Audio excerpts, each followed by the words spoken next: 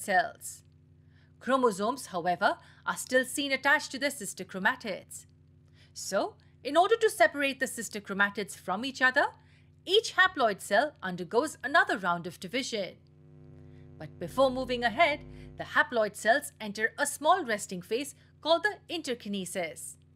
It's a short phase with no activities involved. After going through this phase, the cell is all set to undergo the second round of meiotic division.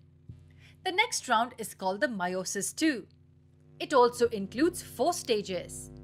In other words, meiosis II can be considered as the mitosis of haploid cells. The first phase is the prophase II. Here, the nuclear membrane and the nucleolus begin disappearing. The chromatid condenses to become short and compact and gains a typical chromosome structure.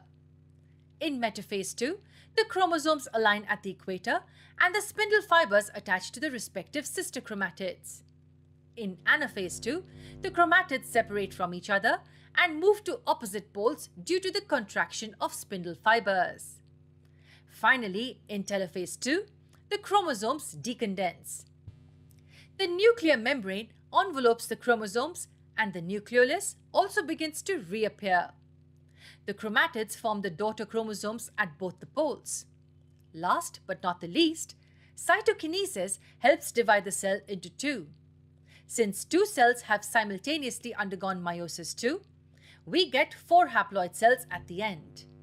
The haploid cells are also called gametes and are genetically different from each other.